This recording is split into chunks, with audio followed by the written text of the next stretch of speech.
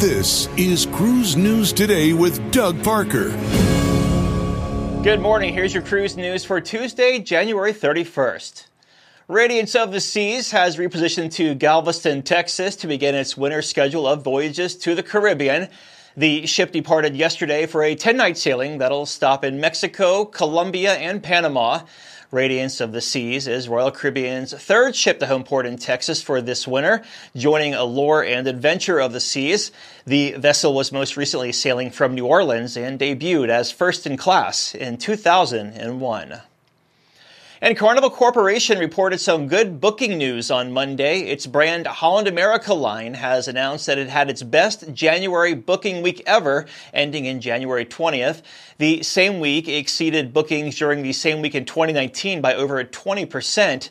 Alaska voyages proved extremely popular as well, with cruise and cruise tour bookings for that state 25% higher than their strongest week in January of 2019. Guests are also booking cruises much further into the future, with a lot of bookings already set for 2024. And popular tourism destination Machu Picchu has been shut down as violence and anti-government protests have taken place in Peru. The closures also include the international airport over there.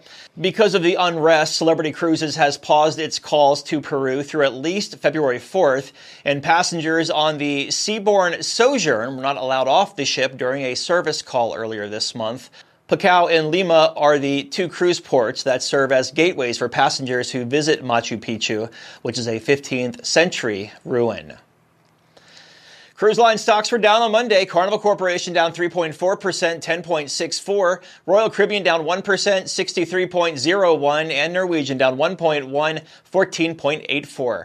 Breaking news and industry coverage at cruiseradio.net. I'm Doug Parker with Cruise News Today. Do you have a story or a tip to report? Let us know. Email tips at cruiseradio.net.